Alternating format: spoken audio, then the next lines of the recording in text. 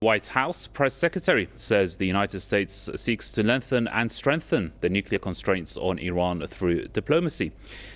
Jen Psaki said that President Joe Biden would engage in early talks with allies to pursue restraints on Iran's nuclear program.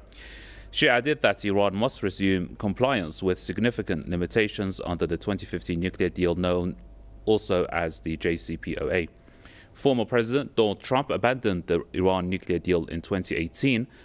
Biden's nominee for Secretary of State, Antony Blinken, has said Washington did not face a quick decision on whether to rejoin the nuclear agreement. Earlier, Iranian President Hassan Rouhani said the ball is in America's court to return to the accord. He emphasized that Iran would only start to act on its commitments when Washington starts carrying out its obligations.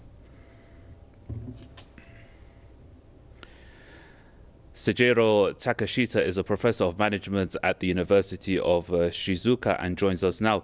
Professor, welcome. So it does appear that the new White House is imposing conditions on returning to the Iran nuclear deal, something that Tehran has said is a red line.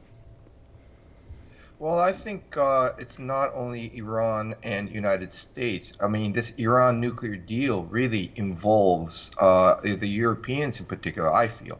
And I think Mr. Trump was trying to get his strength or basically show off his strength by butting into this, Iranian deal and basically putting, Europeans in jeopardy.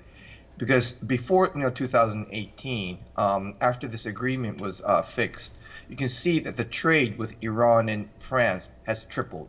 And Germany has made also very heavy investment, as well did the Great Britain. So you can see the Europeans were already very willing and happy to, make all the businesses with Iran. And this is where Mr. Trump had to, basically get in and swirl things around when things were going on the right direction. So I would say that, at least we're going on the normal path, or I say to the path of normalization as far as relationship is concerned.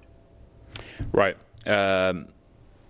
Iran and the US have not always seen eye to eye, and that's a bit of an understatement. So when it comes to the deal itself, the JCPOA, all the other signatories have said that you're either in or you're out.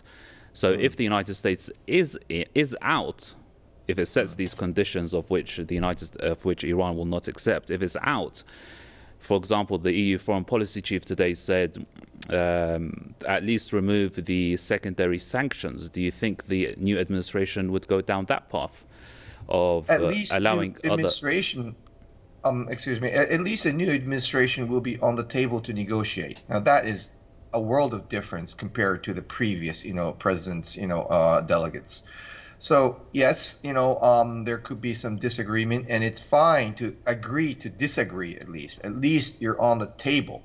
And that's what I mean by going in the right direction, because obviously the two parties, especially the Iranians and the Americans, as you just said, the governments don't look eye to eye, to say the least.